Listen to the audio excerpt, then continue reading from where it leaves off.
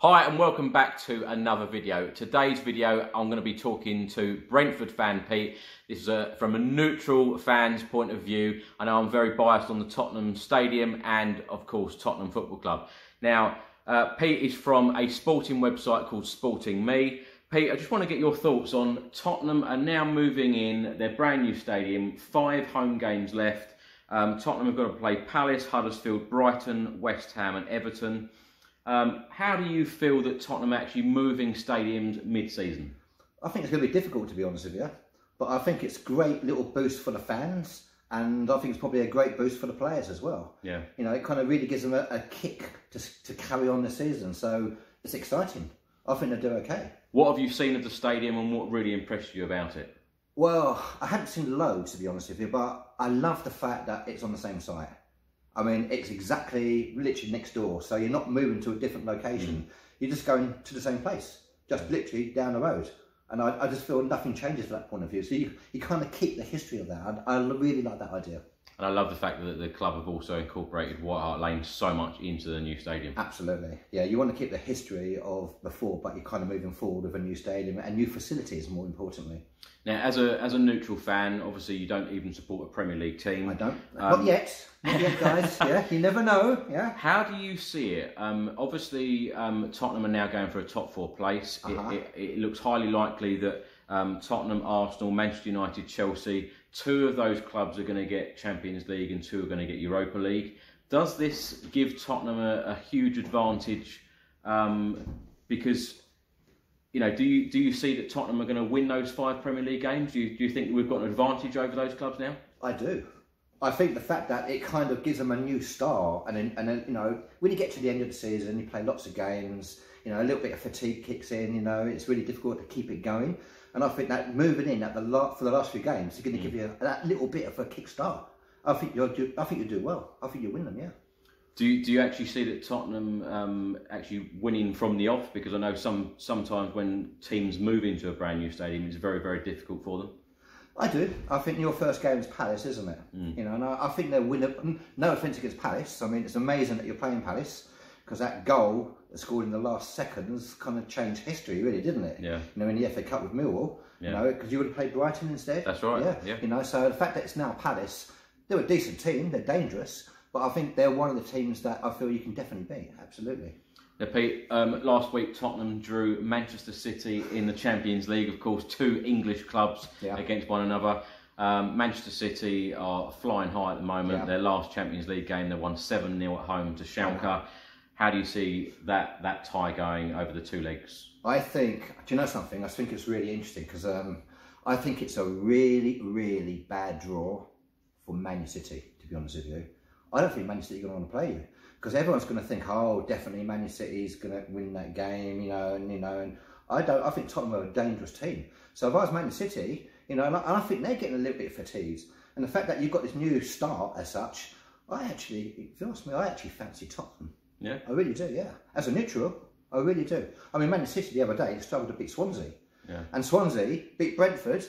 Otherwise, we would have played Manchester City, and they beat them 3-2 and scored 3 goals in the last 10 minutes. Yeah. So I think City are just starting to find it a little bit tough, and I think the new start for Tottenham, I think it'll be dangerous. So I think it's actually a really bad draw for Man City rather than Tottenham.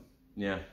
I had hoped for a European side rather than an English side, because of course that game is going to be the first ever European game at the stadium. So Barcelona would have been incredible, wouldn't it? It would. You just want a trip to Barcelona as well.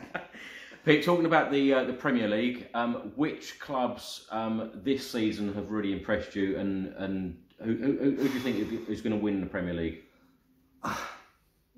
I've still got a sneaky feeling Liverpool might do it. They're still there, they're hanging in there, and I just think City are kind of, the season's coming to an end. I know they won a few games well, but I think Liverpool can do it this time. Yeah. I really do. So I'd go with Liverpool.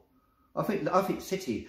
The one about Man City winning the quadruple, winning the 4, I think suddenly they find themselves out of Europe, because I think Tottenham will turn them over, and I think they might struggle at the end of the season to win the treble as well. Yeah, I think they'll probably win the cup. I think they'll win. Well, Manchester City are still in every competition. I know. I reckon they'll win 2 of them, but I don't think they'll win the European, and I don't think they'll win the league. Yeah. Talking about teams that impressed me, by the way, I have to mention Wolves. because Wolves were in the Championship last year. So they played Brentford, and to be honest with you, they pretty well had a Premier League team. To be honest, they really did. People like Jota and stuff like that. And Wolves have had a very good season. They're a dangerous team, and I think they're going to build from that. I really do. I think Wolves are going to be a top 10 Premier League team. I must say, I completely agree, because the games I've been to this season, home and away, Wolves have been very, very impressive, and their fans have been exceptional as well. Yeah, full voice. I agree with that. Now, you're a Brentford fan, as I said at the start of the video. They're building their new stadium. Yeah. Now, what's going on with that? Well, it's exciting for us. It's sad because we're leaving Griffin Park as well. Griffin Park's named after the Griffin pub because we're the only team that had 4 pubs on each corner, and obviously that's changed. In fact, we only got 3 now, one's already gone. And obviously when we move to the new ground, we're not going to have that. And I feel that's a shame, to be honest. I was really proud of that fact, and I think maybe it would have been nice if they had maybe a little bar on each corner of the ground, which they're not doing, naming the pubs of the history. Because I think it's really important to keep the history of the club when you move to a new ground. And obviously Griffin Park's a really tough place to go to. The atmosphere we're close to the pitch, and you worry about how the new ground will be. It's a 17,250 seater, which is pretty well one stand for you Tottenham fans. 17,500 fans. It's one stand, isn't it? It's one stand, yeah. Did you ever actually have a pint in each pub? I've been there. We've all done all that. Yeah. Brilliant. Yeah, I think in the old days, mate, the players used to do the same as well. Yeah, Stan Bowles used to play for Brentford. You know what I mean? So the players used to go in the pubs beforehand. Pete, how are Brentford doing at the moment? We're doing really well. We're an established Championship team, to be honest with you, and we don't really want to go to the Premier League yet. We're not ready for it. We need to move to the new ground, and once we move to the new ground, the infrastructure will be there. We're a dangerous team. You don't really want to play us. Yeah, we are, because on our day we play really good passing football. We keep the ball really well, and we're exciting. But we don't keep any clean sheets either, so you never know what's going to happen. So I'm really happy with the way that we're moving forward. We've got an infrastructure, but we've got to keep those players. We struggle to keep our best players, which is a real problem. Pete mentioned earlier you run a website called Sporting Me. It might be launching again. Tell people a little bit about that. Well, yeah, don't look at it yet, guys, because it's kind of in mothballs. But I used to do a competition called Predict the Score. And I'm looking to maybe do that again next year, maybe with you, Chris. Which is just a load of fun, really. Yeah, fun. And now, instead of that, I'm actually running a cruising website. It's called Cruises for Solos. It's really a website for people who can cruise solo. And it gives them, if you cruise as a solo person, it costs loads of money. Yeah. Because a lot of cabins are for 2 people, for couples and stuff. This helps people get cruises. Some cruise lines out there have solo cabins for single people, not necessarily single people, solo people. Yeah. So I would say, I know it sounds funny, cruises, check it out, Cruises for Solos, guys, You can get a great deal. I'm sure a lot of you Tottenham fans cruise as well. Yeah. In fact, I'm looking forward, I'm going on a cruise in November, I'm looking forward to watching a game, crossing the Atlantic and watching a game in the bar, Tottenham at the new ground.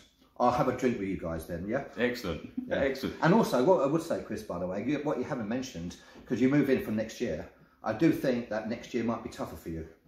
I have to say that, because I think this year, I think the excitement of moving in the new ground is going to be great, and I think it's going to really lift you.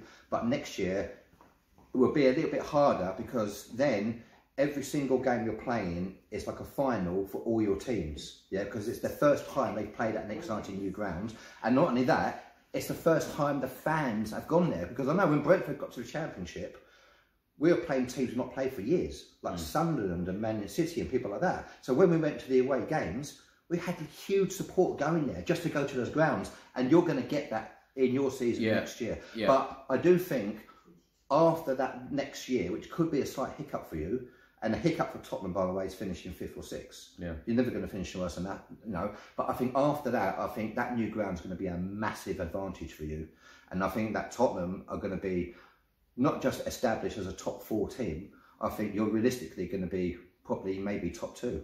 And I think teams like Chelsea that don't have new grounds are going to slightly fall away from it. I think they're going to struggle. So I think it's a really good move that we're doing. Well, Pochettino seems to be doing it year in, year out. It's his 5th season in charge, and we're now constantly a Champions League team. It does depend whether we spend the money on players in the summer. It does. But I think the stadium would be a very, very tough place for a lot of teams to visit. I think when you move into a new stadium, Brentford have the same problem. It's always tough to spend money on players because you've got to spend money on the new ground all the time. It's been delayed, obviously, you know. And I think the problem that being able to invest in new players and the fact that for the fans and the opposition, it's a final every single game, you know, it's going to be tough. Even though this year I think it'd be great. And talk about your manager, you've got to keep him, by the way, yeah?